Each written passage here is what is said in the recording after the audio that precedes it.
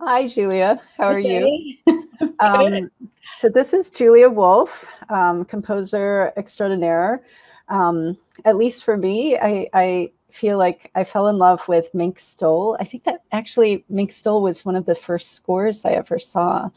Um, and then uh, and then more recently, I think Steel Hammer and Anthracite Fields I just found to be unbelievably moving. And then, of course, I feel so fortunate you wrote me a solo violin piece called Spinning Jenny. With your name in the title. It's fun.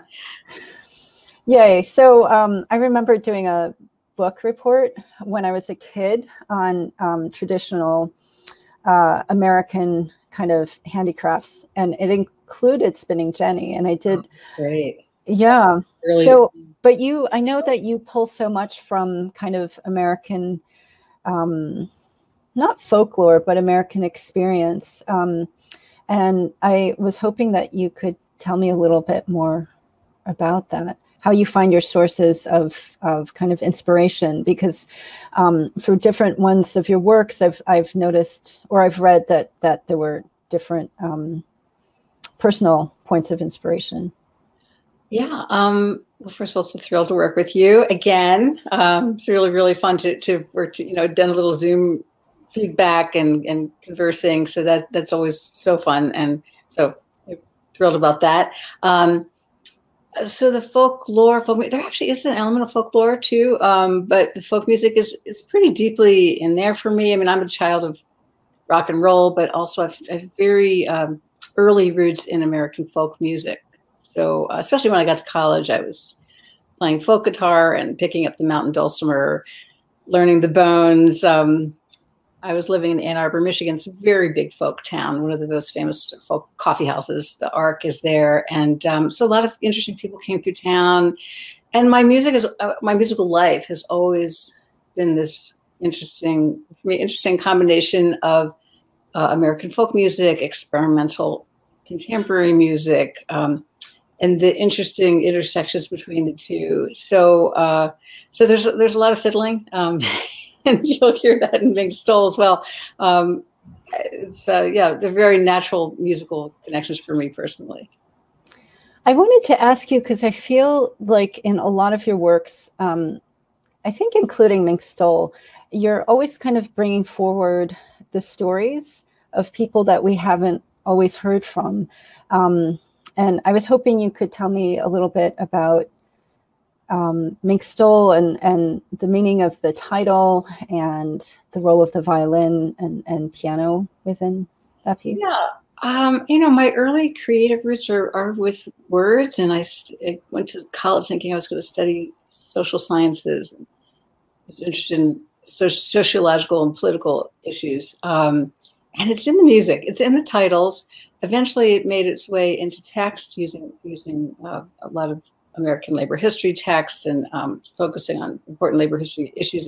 But it was very important to me when I was just thinking about music, no text. How is it that we can express these ideas that are extra musical? So I always begin with some sort of concept or story or element of outside of music. With Mink Stole, it was really fun to think about the idea of what used to make women glamorous. Well, it was that Mink Stole, it was that gorgeous rap, and how we've evolved. I was thinking about the virtuosity being the new Mink Stole. So we don't actually need to wear the stole. It's fine, whatever, but we don't really need that Mink Stole. And laying it, I was particularly thrilled to have a woman up front playing this work because that's what I was thinking about at the time. It's the virtuosity and the sort of ferocity, whatever the word is, feistiness and fierceness of the playing that gives that kind of power to it. So it's a fun play on the image. I have several pieces that I kind of think of as my feminist manifestos. Of course, it's this big music, so not everybody's going to see it right up front. But and this is one of them. You're out there. You're like a powerhouse. Fiddling it down. So I think in the COVID times, I have a mask, so I feel like one of those mask comic book characters. But yeah, I mean, I think it was really interesting to meet you in person the first time, I think, because I had known your music first, and there is such a kind of fierceness, and there's a kind of no holding back. And then you're so gentle in person. Not that I expected you to be, you know, yeah, kind of screaming into my face, but it kind of reminded me this kind of how music can reveal, I think, on the inside who we are. And I think what I admire so much about you is not only your artistry, but kind of your perseverance, and you are so revolutionary in terms of the background you came from musically, and how you kind of pushed this new voice into classical music. Was that something that, did you feel embraced into classical music, or by kind of, I'm just curious myself because of my own experiences. Did you feel embraced when you first entered the music world, or was it just something? Definitely not. So, the world I entered, but well, first of all, the comment you made about that I have a sort of kind of easygoing personality, and then I write this sort of really more kind of aggressive, over the top music. I've heard this before, and it is really interesting. I think that artists can be so different from their art, and I draw strength on kind of amassing power, less times from large groups of instruments, or even in this case in a duo. You guys are both sort of full steam the whole time, and there's something very exciting about that to me. But there often can be this mismatch of an artist's demeanor and then what really excites them in terms of music. So I do recognize that, and I also felt like some of that might have come out because I remember having struggles through various music programs in the old days when what I was doing wasn't so welcomed, and hearing various comments, oh, women, they write very pretty music, it's usually like a lilting flute melody, or whatever, So you wrote like rock. and I was like, I'm not going to do that. It was a sort of a challenge hearing that feedback and the kind of expectation people had that it should be a certain kind of gentle, sweet, whatever, what they would expect from me. And so it's good. I like a challenge, and I love the athleticism. It's so fun to watch you play Mink Stole, and I think a lot about the physicality and the athleticism. So, but the road's been interesting, and an interesting journey. I definitely came in from the outside in the sense that like I said, I started a liberal arts program, an alternative liberal arts program, which is a great place. We were at protests, I think, more than we were in the classroom. This was at the University of Michigan at the residential college. And so really interesting thinkers, and it's still with me. But as I entered a more narrow idea about art and music, I felt really constricted. And so I had to kind of bust out. And some of that busting out was working in theater and working with some choreographers, but then eventually, teaming up with my buddies, Michael Gordon and David Lang at Bang in a Can. That was very liberating because they're like, anything's possible, and so I think that for a lot of artists, finding your home base and like-minded thinkers is an incredible support in what could be a very isolated activity, in the studio writing music. But it's been challenging. Definitely hit some walls at different times. But at a certain point, you go, oh well, let's do what I do. I think I admire you, though, because sometimes people, I think, can carry that kind of wound for the rest of their lives. And what I really admire is that you do a summer program for other composers so that they feel that part of community that you kind of spoke about with David and Michael. And so what was kind of your inspiration point to kind of start that festival? It's a good question. Why do we start any of these things? I think that it's because we had a certain kind of experience, some positive experiences, but some experiences in musical context that felt like something was missing. And so, starting the festival, it's kind of like, well, we don't really fit in anywhere. Let's create a scene or create a world that we feel really good in. And the Summer Institute, which is up at Massamoka, where I am now, actually I'm up in Massachusetts, northwestern Massachusetts. It's just so fun to dive in and create a summer festival that seemed really like all the fun things we would have wanted to do. So performers coming from all over the world, they're young at the sort of the beginning of their careers in their 20s and 30s, and playing music all by living composers. So I guess one of the biggest points is that in a lot of summer festivals, there might be a contemporary component, but it's sort of on the side. Maybe it's advertised, maybe not. And this was all about music of today and living composers. And so the composers and the performers all hang out and are making music and reading down crazy rhythms all day long. And it's just maybe some of the more experimental people in the environments that they're in, and then they meet each other. It's kind of like a dating service, we say sometimes. But and they go out, they meet there, they start their own festivals, they start their own record labels, and we really wanted to not like necessarily hold in the reins, just that we're doing this. There's another generation's going to leave their mark on the scene, and so lots of people formed ensembles out of that festival, and so we hope to get back up and running when everyone's out of their cages. I love the fact that you kind of built the world that you wished had been open to you, right? And that's really, I admire that so much.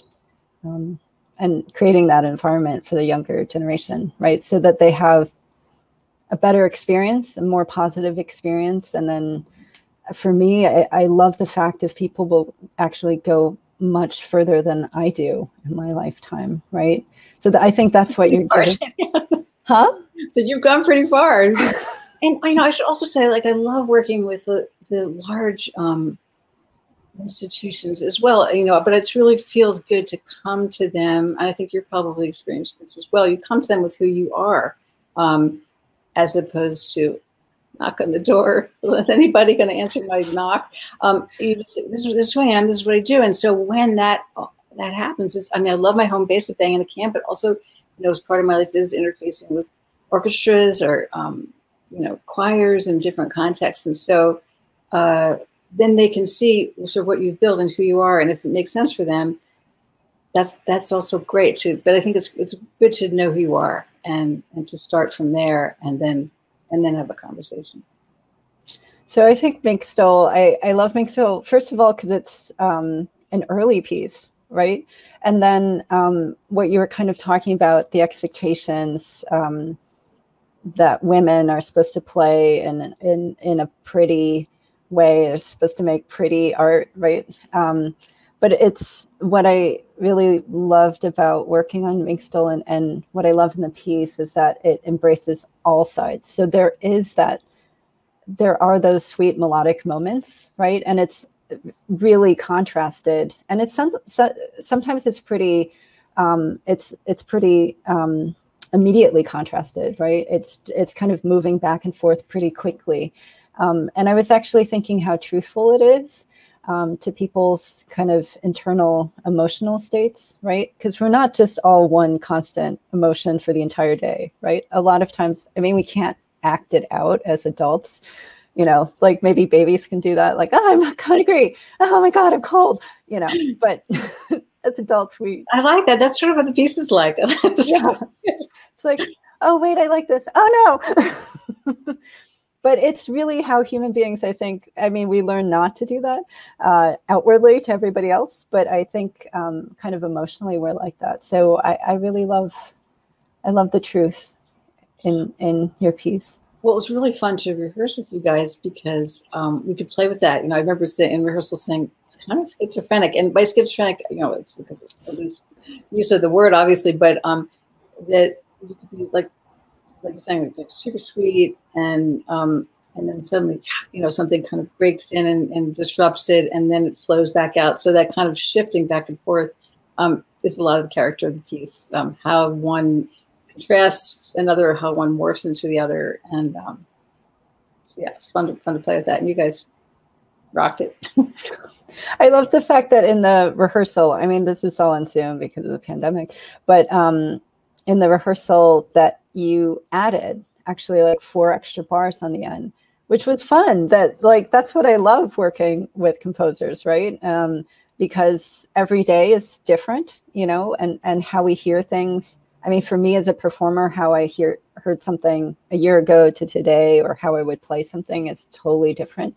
And I thought it was really, really cool, actually. I actually can't believe I did that. I was like, oh, I just changed the piece. You know, it's do I have to change the date of completion? No, but it's no, it's good that you're so open to it too, because I'm always hearing things in different ways, and even if the body of the piece is there, suddenly you realize, oh, what if that violin's just trailing off at the end, as opposed to, you know, a sharp cut both players together. You know, maybe both versions work, but I'm a tweaker. I'd like to say pieces are finished, but watch out if I get close to a piece again.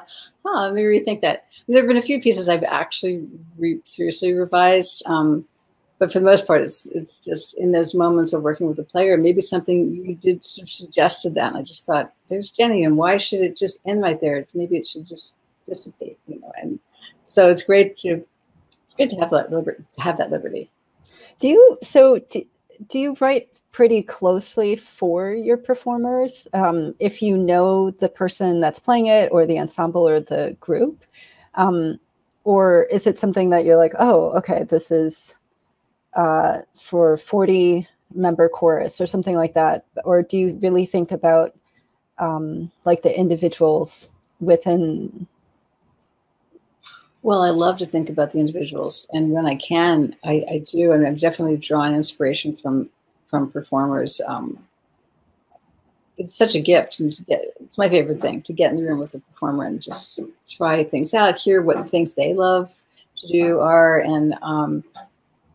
and just think about their energy and their incredible skill set. Everyone has very different skill sets, obviously playing different kinds of music. So that's my favorite thing. It doesn't always happen, and it's interesting. Sometimes I haven't had the chance to meet the group. And I could think, you know, one example, I wrote a string orchestra piece, Cruel Sister, and I didn't get to meet the group, and it was premiered, and someone who was in a different string orchestra came and heard that premiere, and they were like, that piece is for us. That's our piece. I just like hear that, and so it transferred to the other group, and then they really lived the piece. So I guess I was writing it for them in my consciousness, even though I didn't know I was. So there are times where I've written it, but then someone else picks it up and makes it their own, and that's also really exciting and rewarding. But I guess if I can, I think about the player, and there are times where I think about challenging the player. And if I'm writing, I remember this recent piece I wrote for the New York Philharmonic. I was like, I have to try to do something that they don't usually do. And you know, there are orchestral moments in the piece, and it sounds like an orchestra for the most part. Sometimes it sounds like a factory, actually, but that's fun too, to just think, they do this thing, but what if they did this other thing, and try to kind of push the form a little bit, you know, bring it closer to the world that I'm coming from. So sort of this combination of gleaning from the player and then maybe offering something that's new. When you have works that are performed, you know, by a number of different, or I'm always curious about this, because I feel like sometimes composers have like a very set idea, and it doesn't matter who's playing it, that this is just the piece, and it has to fit within this parameter, right? And but in other ways, I'm curious if your concept of if your concept has ever shifted according to the performer, like maybe. Because personally, I found it really liberating when I was younger to do new music, because composers are so flexible. So it was a discussion versus my training was pretty, it was specifically Germanic Austrian tradition, right? Or Viennese school, and yeah, very European based, which is which means that it's just constantly like, oh, what does that like dash mean in the Schubert? Is that a dash or is that a comma? Or did he mean a dot? You know, so it's, you'll spend like hours in rehearsal, like trying this or this. And then sometimes I just feel like we should just play this and see what's natural. And I feel like that would be fine. But I found it liberating working with composers because there was flexibility, but not every single composer is like that. But have you ever found that you realize something different about your piece from a performance, from a different performer or a different ensemble? Yeah, I mean, and hopefully a strong piece lasts through many different realizations, but it totally changes. I mean, that's one of the things I love about music is it's going to channel through, God knows where I get the music from, channels from somewhere, and then it comes through me, and then it goes through you, you know, and so there's a certain kind of channel. There's going to be a chemistry that happens. It's going to be like no one else playing it. And yes, there's the piece, more or less, because it is notated. I am a control freak in the sense it's pretty darn notated. There's a few somewhat open notation things that we went over, but which is fun. I like to free it up in certain spots so you're not totally tied to the page. But it's really notated music. But nonetheless, it's just a bunch of dots on a piece of paper. So when it lives and breathes, it's really going to live and breathe through the player. And I love that. And I mean, this piece in particular, Mink Stole, it's been sitting in the box. You know, I mean, we did it early on, and so you're reviving it, Jenny. You know, I had loved writing it, and it's been played a few times and by some great players, but it really hasn't been played for a while that I know of. I mean, I guess I haven't kept track, but where I've interfaced with a performer. So it's really fun to remind myself of where I was or what I was thinking, and it totally changes. It's been a beautiful realization of the piece, and yeah. So I think that's one of the joys. I never feel something is sort of stuck in place. I love the fact that it was handwritten. It was handwritten or partly? I can't remember now. No, it's all handwritten. Oh, handwritten. Okay, so enough. Yeah. Because there was one point where I switched to the computer, but I hadn't. It was pretty early computer moment. So I was handwriting in dynamics, and so then the notes were computer printed, but then handwritten. But I forgot this was Gets me back. I kind of like it. I mean, I kind of feel like I feel like I can hear a difference with people who started handwriting versus people that have only worked on computers. And there's something, and you know, because people associate certain kinds of or certain schools of music. I don't really believe in genre, but with a kind of, oh, this is like this sounds like a machine or like something that's not human. So I think it's a way to kind of dismiss it, actually.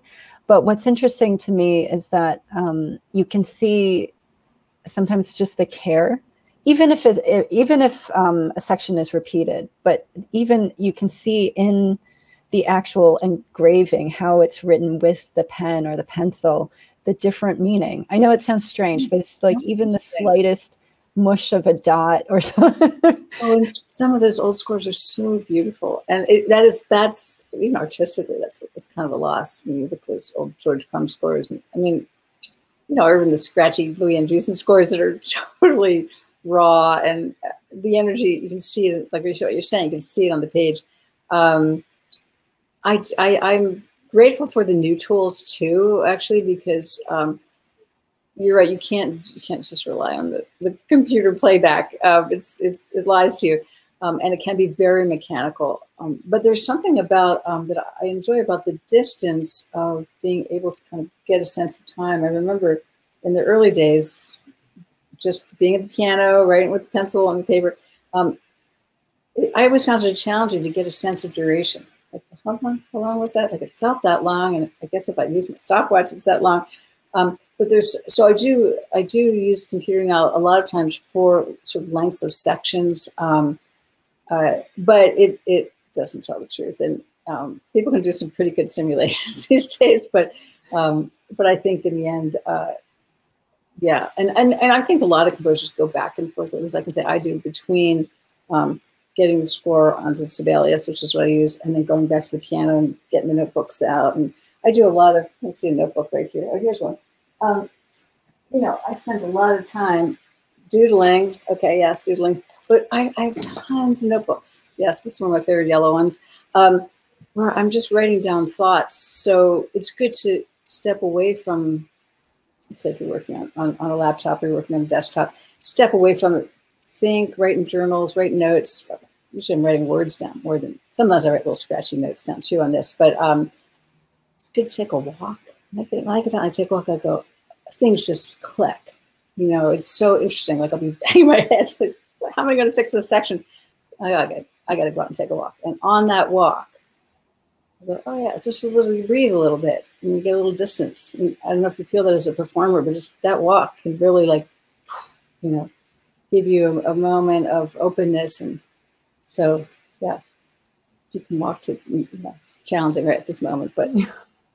Yeah, I mean, I usually work off paper, and it's only been the pandemic that has, so I was working on your piece on an iPad, which it's not that I'm against iPads, but I think I like seeing even erasure marks on paper. So I can see how, you know, the different, it might not be still in pencil, but I can see like how much, even from like the wear and tear of the paper, how many times I've rethought this section over and over again, which you don't get on an iPad, right? Because it's like perfectly erased and then you will never know what happened before. Okay. How about that? There's no history. Yeah. Yeah. So, I mean, I printed out your score just because for me, paper gives me more of a sense of the structure, because like on PDFs or on screens, it's like maximum two pages at the same time. And I can't feel like the amount in my hand. And then I can't kind of have a larger concept of the whole piece. I feel like unless I have it in my hand, I don't know, maybe I feel like I sound like I'm super old fashioned. Yeah. If I'm in a rehearsal, I got this iPad thinking, oh, this is great. I don't have to carry any scores with me. And I can't deal with it at all in the rehearsal. You know, so it's a big score. Like, wait, how do I scroll and find where I'm at? I always can't find anything, right? Hold the paper in my hand, turn to the page. And that I'm old fashioned that way, but I also feel that I like to hold the book and turn the page. People are going to say that we're so like 20th century. Although maybe it'll come back in style. Oh yeah, like vinyl. We're actually ahead of the curve. I don't know. Is there anything else you'd like to talk about? Well, I think it's remarkable that you're doing this right now. I mean, you're in residence, the Library of Congress, and you know, there's this need to create and need to make art, and sometimes I think it's kind of, well, I think personally, it's saving me through this time period. Very stressful and confusing and overwhelming time period, and on so many levels, and for so many reasons. And the music just takes you somewhere else. You know, you can just dive right in and get it all out into the music, or escape, whatever, however the music works for you. And so that you're doing that, you know, staying creative and active and playing, and it's an inspiration. I think it's an inspiration for all other younger players who are wondering, what's next? I mean, it's going to go away, you know, eventually. But to take this moment and make things happen is fantastic. I hope like the younger performers know, or younger musicians, that I or all of us are also feeling, except we just have a longer history, so we know that there will be an end to this particular period. So there is the next chapter will come, but it doesn't make this period of time easier, I think. But at least we can be comforted that we'll get on the other side of this. It's been hard for, I mean, so for this recital, I haven't played with another person for, well, first of all, I started in Suzuki violin, which means I started really young. I started at 3 years old, and in Suzuki, they have you up on stage. Granted, it's like those like group performances, you know, where everybody's playing, I don't know, Twinkle Twinkle Little Star together, you know. But I played. It was the first live show I had played since, I think, the first couple days of March. I did, I think, last week at Lincoln Center outside, and I actually broke down crying. Yeah. Oh, it's very emotional. Imagine. Yeah, I haven't gone this long without performing since before I was 3 years old, which is a really long time. Crazy. Yeah. Yeah. And then not making, so it was really, it felt really meaningful to make music with Tom. And even though, you know, we didn't see you in person and didn't rehearse with you in person, it meant a lot that you took the time also to listen to us, even though it's not ideal, of course, on Zoom. I mean, considering, I mean, I almost feel like, how did we luck out that this technology hit this point when this crisis happened? I mean, if you go back 10 years, not 10 years, 5 years maybe even. And there's still little glitches, you know, still things working, but that I can rehearse with you guys. And I'm in Massachusetts, and you were in upstate New York at the moment. That's crazy. It's like some weird sci-fi magic, you know.